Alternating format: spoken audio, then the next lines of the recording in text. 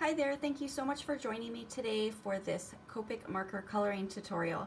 I'm using this brand new stamp set from Neat and Tangled. It's called Moon Magic, and it has this really adorable, gorgeous moth on there. And I'm going to be honest with you, at first I thought it was a butterfly, and then later on I realized, okay, maybe that doesn't really make sense. It's more of a moth because it's like a nighttime theme for this month's release. So I have a rainbow moth or butterfly, so you can use these same techniques to go either or, I think. So I'm going to go ahead and get my Copics together. I have my image stamped with Memento black ink, and it's stamped onto Copic Express It blending card. So let's get started with the coloring. Okay, so the colors we're going to be using, they are R22, R20, YR00, Y11, G20, B000, so B000, and V01. And for the body, we're also going to be using E33 and E30. First, we're going to go ahead and color the one side of the wing. So we're just going to color this entire side over here. I like to color in sections, so that way you are blending out the markers. They're easier to blend when they stay wet. So I'm going to start with R22, and we're just going to kind of outline the lines that are there coming out from the body. We're going to make the area closest to the body a little bit darker than the wings, the outer part of the wings.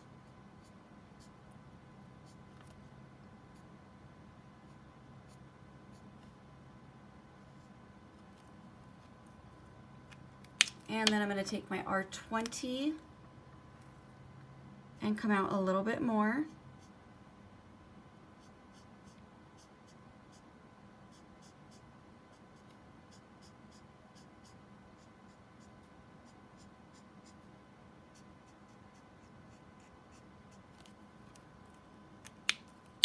And then YR00.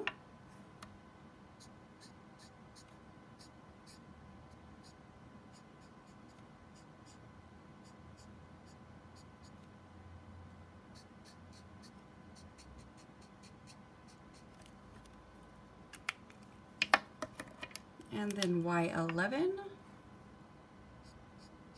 So this is a little bit bolder of a color, so I'm really going to stay closer to the R20 and R22 and just come out a little bit. That way I'm not putting some of this really bright yellow into the white area. So I'm really just kind of going over the edge of the inside, right where the R20 is. So it doesn't, because I really wanted a nice pastel look. And then we're going to take the G20 and again come out just a little bit more. You want to make sure you come right along the side of some of the Y11. You don't want to fully cover up the Y11, so that way you see all the colors. Alright, so now I'm going to take my B000 and I'm going to work backwards. Since the yellow and that green is so light and this one's a little bit darker, I'm going to work my way back into that yellow. So that way the yellow and the green stay there. And I just barely brush it just so I have a nice blend in between the two colors. But you're still able to see the yellow and the green.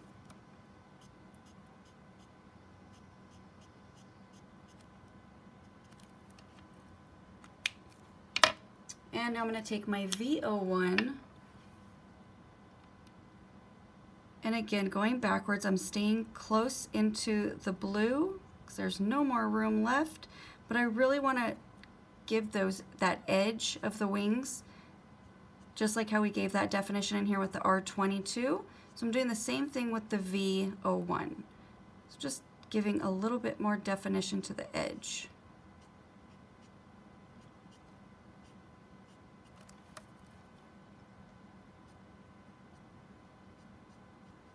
And then the little tail here, I'm just going to fill it in with the purple. Now if you feel that the purple really, you can start to see that the color is kind of pushing away, so I want to go back and blend it out a little bit. So I'm going to take my B000 and again just go right very quick. You don't want to leave the marker on the paper too long, then it's going to, the ink's just going to run out of it and really saturate the paper. So just a quick stroke just to give a little bit of a blend off to that edge. So now I'm going to go back with my R22 and I'm going to give a little bit of color just along the bottom part of the wing right there. And then I'm going to take my R20 and just fill in this top part. All right, time to move to the other side. So I'm going to go back with my R22.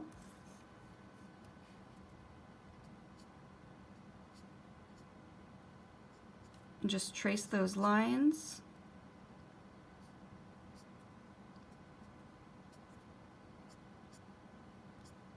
So it's easier to think of if you, once you lay the tip of your marker on the paper and just give a little flick out, wherever your marker stops, that's it. It makes it so it's, it fades off, so you have a much more natural look in line.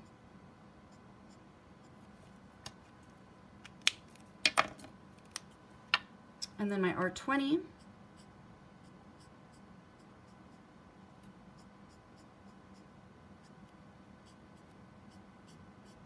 So we just want to extend that R22 out a little bit just so it's not so harsh right at the edges, so it fades.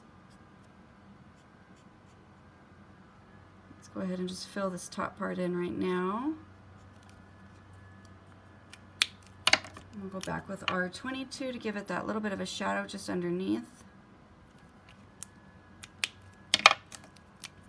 And now with the YR00, come right in between the R20 and R22, so you have that nice peachy color in between for our rainbow color.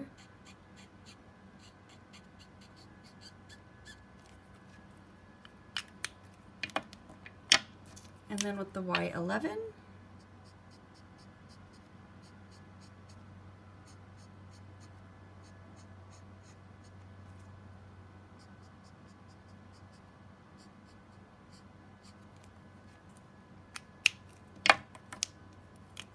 and G20.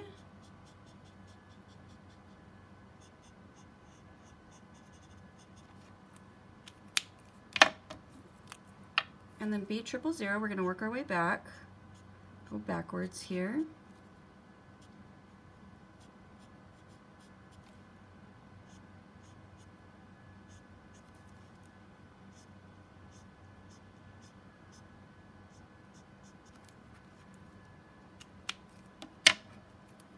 And then V01, remember we want to define those lines at the edge of the wings. And then fill in the little tail part of the wing.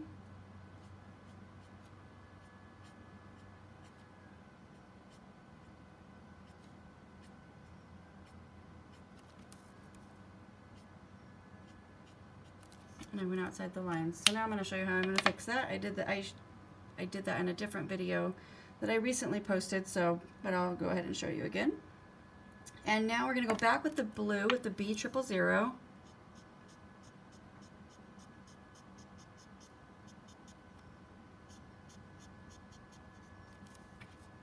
So that way we have a nice blend.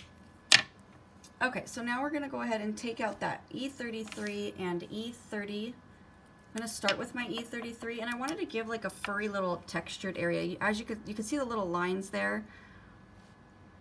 So I just wanted to follow them and just add a little squiggly line.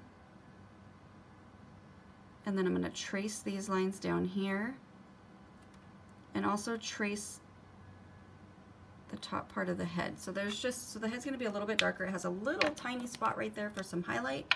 So I'm going to use my E30, fill it all in. Now I don't want to blend that out. So instead of going over it and going over, I'm just going to do one swipe over, well maybe two or three. But that way you could still see those lines.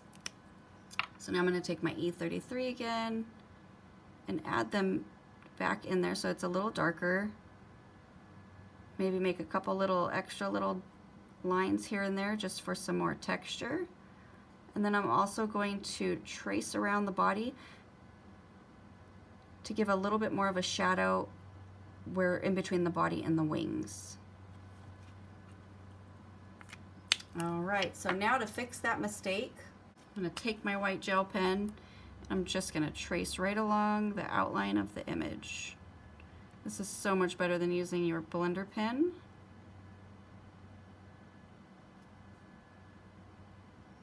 But since I'm going to die cut this out with the coordinating die set and leave that nice white border in between the image and the edge of the die, so you want to make sure you don't go out of the lines too much, or just go back and trace right around the outline with your white gel pen, and it's an easy fix. It's just like whiteout. All right, so there you have it. I hope you enjoyed this tutorial, and thank you so much for watching. I'll see you again next time.